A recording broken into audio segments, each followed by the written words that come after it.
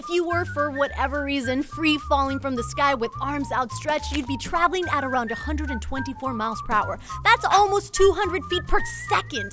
That number is calculated by taking a look at terminal velocity, or the highest velocity achievable by an object as it falls through the air.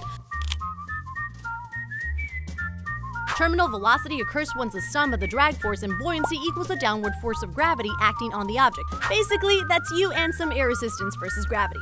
Now, if you want to avoid hitting the ground at speeds that will likely kill you, like, 124 miles per hour, the most popular method of slowing down is by creating enough air resistance to counter the Earth's gravity, pulling you in for one final gentle hug.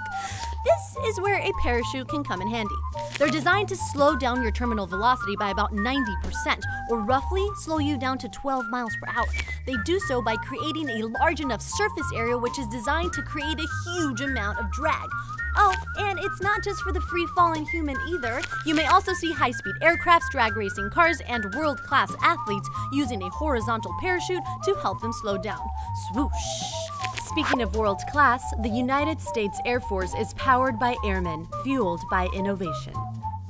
If you like this episode about things ripping through the air, check out this one on thunder. Thunder and lightning go together like peanut butter and jelly, and by that I mean always. Who would eat a jelly-only sandwich?